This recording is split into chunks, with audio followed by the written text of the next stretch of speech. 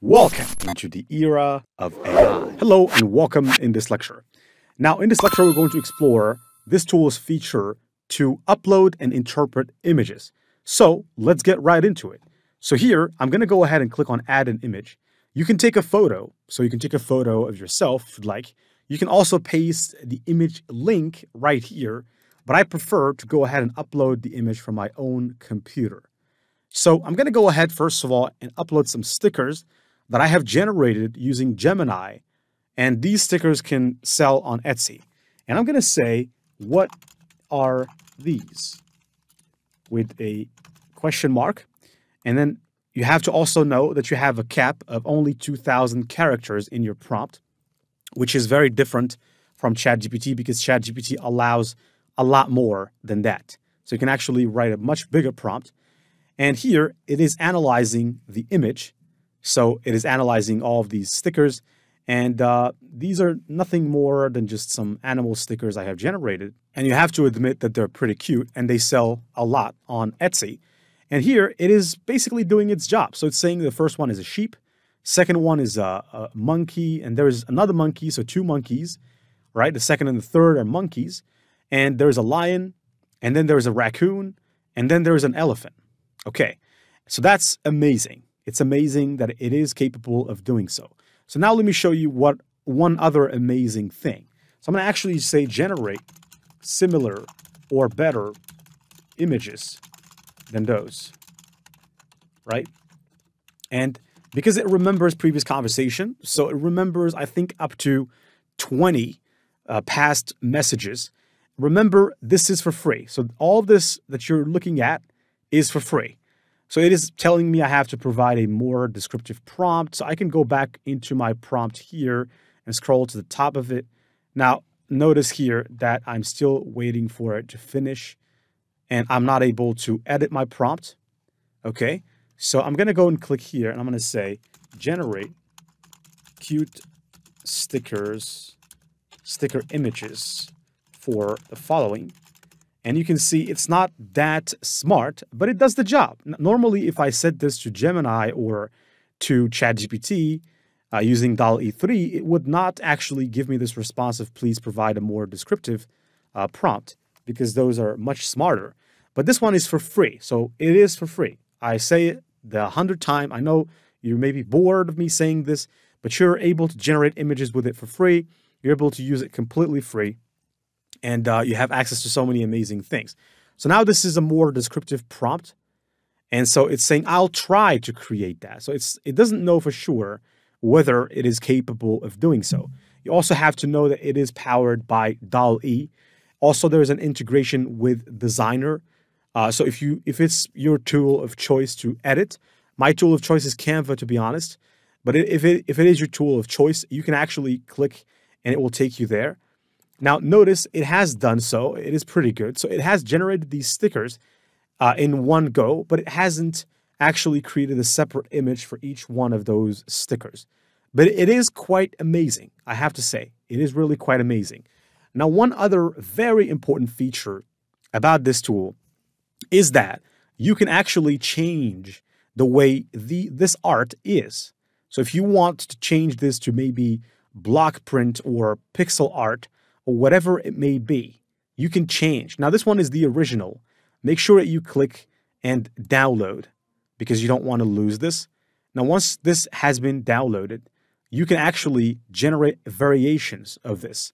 So I can click pixel art, in which case it's going to go right now and it's going to transform the already generated image into a pixelated image. And that is amazing. Okay, and it does a pretty good job from my prior tests. Also, the time it takes to generate an image is pretty much the same as the others.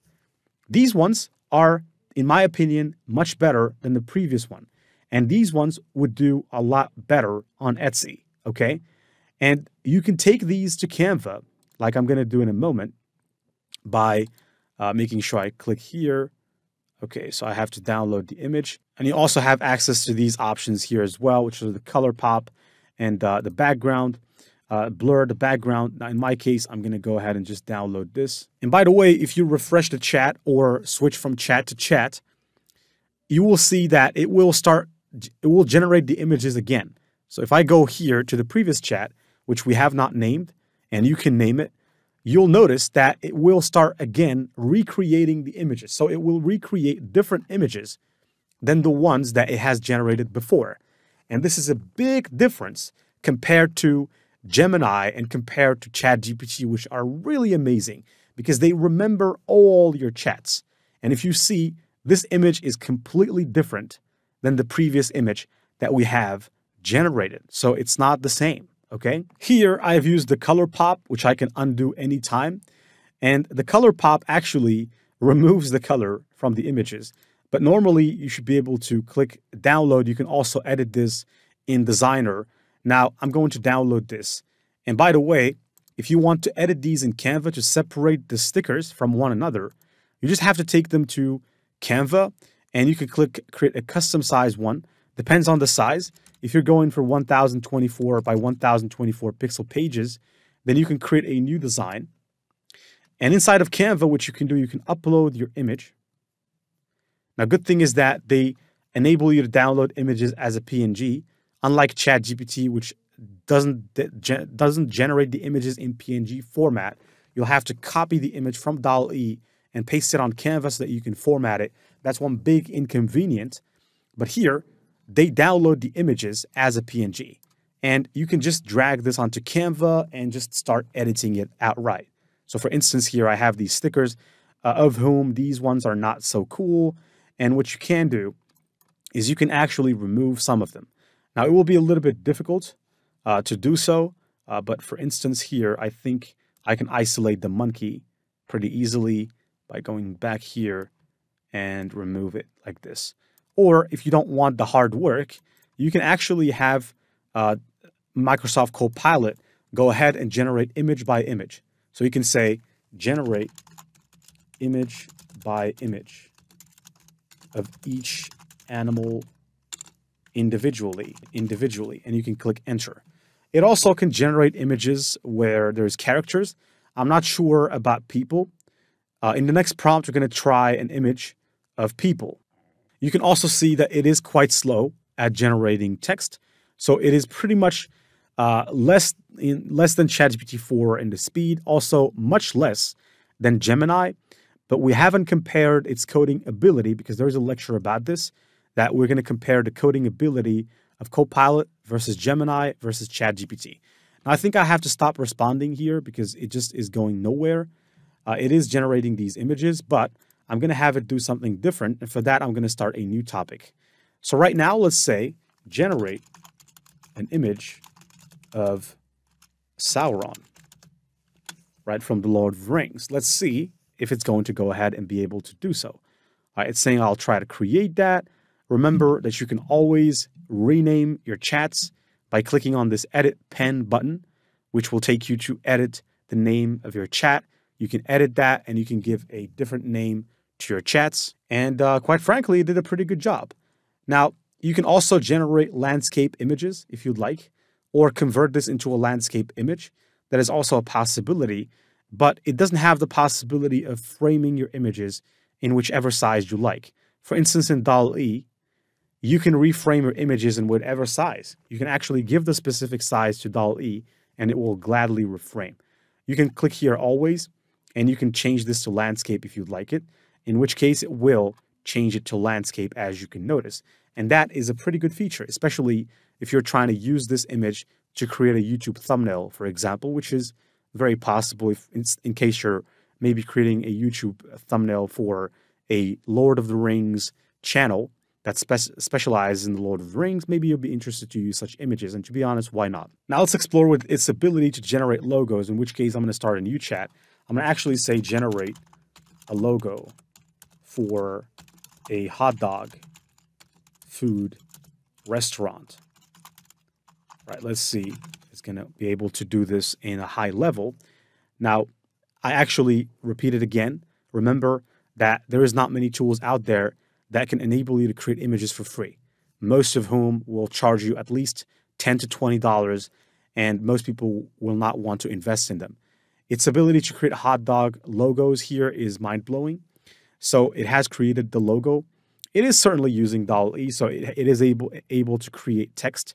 So that's pretty good. It's not going to be accurate all the time. You have to understand that the text it generates most of the times might be wrong. So you have to edit this inside a Canva or a Designer or whatever tool you're using. So you can see that hot dog came out wrong because this, we don't know what that is, but it is capable of generating pretty good images. Now let's go ahead and experiment with one more. I'm going to ask it to generate a t-shirt or a lion design with fiery mane, right? Mane, the lion mane. Let's see here, generate a lion design with fiery mane. So you could now go ahead and use it, quite frankly, to start your own print-on-demand brand. Just stay careful of the copyright, because when you're generating images, make sure you're only using your own imagination. For example, here I said generate a lion design with a fiery name. I didn't say generate a lion design that looks like Simba or looks like something like that. So the design that I will get is something clean, okay? Now here, notice that we have some pretty impressive designs. This one is pretty good, okay? I wish we could have had the ability to zoom out a bit, but we certainly have many other abilities. So for instance, I could turn this into a low poly design if I so desired by just simply clicking here and downloading it. So that's just how great this tool is. Now, this will be the last image we have generated in this particular tutorial, and I will see you next lecture, in which we're going to go ahead and experiment with the notebook feature of Microsoft Copilot. And notice here that it has transformed the image. If it looks good, you can click on looks good, and you can use this by clicking on download. You can also edit this in Designer, but you just have to create an account in Designer if you'd like to do so. But in my case, I'm just going to skip this. Now, I'll see you in the next lecture, in which I'm going to introduce you to the notebook feature, which I believe is one of the best features here in Microsoft Copilot. Remember, we're only using the free version of Microsoft Copilot. There is a pro version, which integrates with Microsoft PowerPoint. It integrates with Microsoft Word, Microsoft Excel. It also integrates with all the Microsoft suite, and it enables you to do certain things, but we can compensate for those things super easily with ChatGPT's ability to integrate with Canva. So I don't really think that it would be necessary for you. It would be something that we will miss if we didn't use those integrations with those tools. On the contrary, I think that we have bigger tools at our disposal in ChatGPT 4 and the GPTs, right? So we don't need Microsoft Copilot's Pro version. Apart from this, I wish you the best, and I will see you in the next lecture.